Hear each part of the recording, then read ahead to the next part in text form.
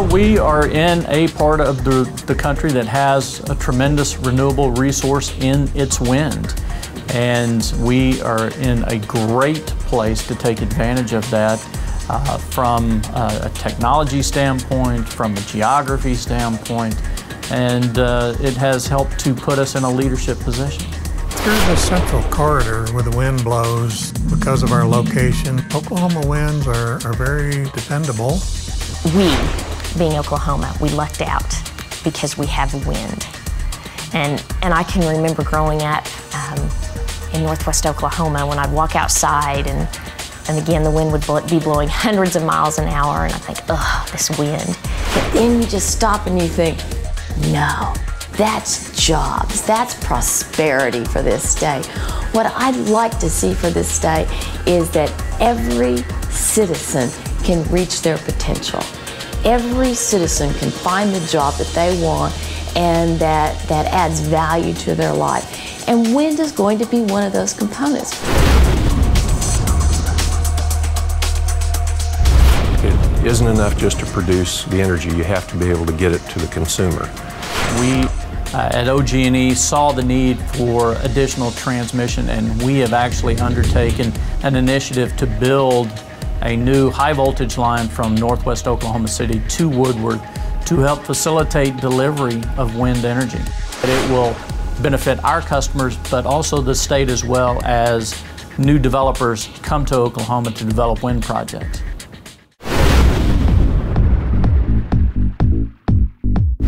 Our product here in Oklahoma is a 10 kilowatt wind turbine. It's a 23-foot rotor diameter, typically is installed on top of a 100 or 120 foot tower, and it's sized to power a total electric home. DMI was placed in Tulsa to serve the wind belt, basically western Oklahoma, western Kansas, the Panhandle of Texas, those areas. So what we do is we ship them straight from here to the wind farms on trucks.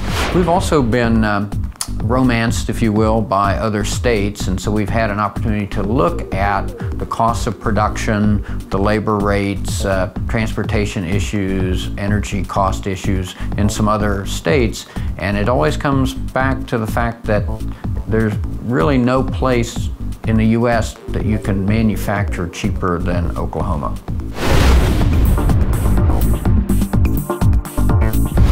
We provide trucks, cranes, the lifting services. So we do erection of the wind farms. We also do maintenance on the wind farms. The large components, the heights, the challenges of remote locations, the moving from site to site to site. It's very natural for our company and for people in Oklahoma to go where the work is and to do the work out in the elements, wherever it may be. So the opportunities for our company to diversify from the oil and gas industry to wind is a natural fit.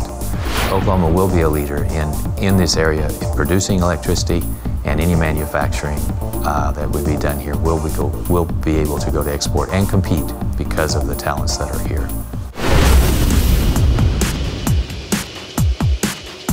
But the best thing about working here or building things here in Oklahoma is the quality and stability of the workforce.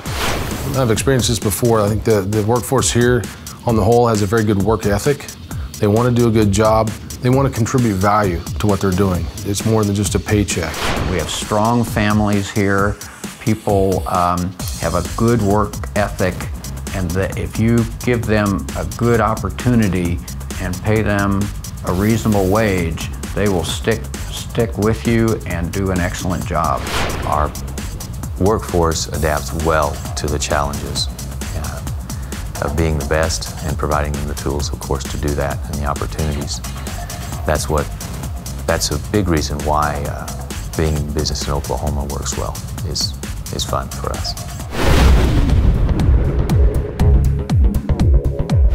There's going to be all kinds of spin-off companies that look at our area that never would have before. And what our facility can provide is when those specialized companies come in, specifically for the wind industry, we'll meet with their company, we'll meet with their leaders, and we'll sit down and say, hey, what do your folks, what do your employees need to do? What do they need to know how to do? And then we'll work together with them. It's a partnership. Every time we do a training initiative, it's a partnership between the school and the company.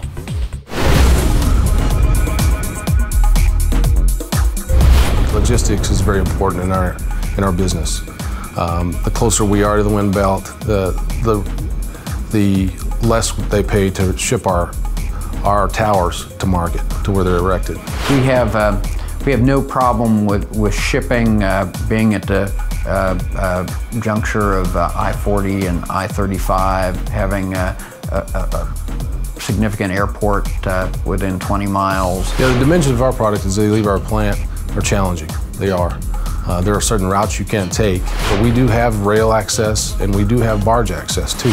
Tulsa Port of Catoosa is a 2,000-acre, what I like to refer to as an inland international seaport.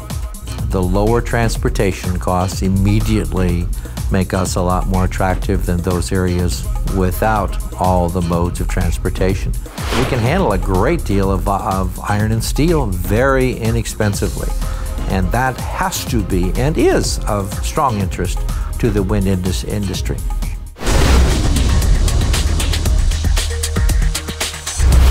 If we only sell that raw resource, that is wind, we have really only participated at the lowest end of the value chain. Not that it's not important, it's critically important, but there are other pieces of the chain that will actually bring greater prosperity to Oklahoma, and that is manufacturing, education, and research and development.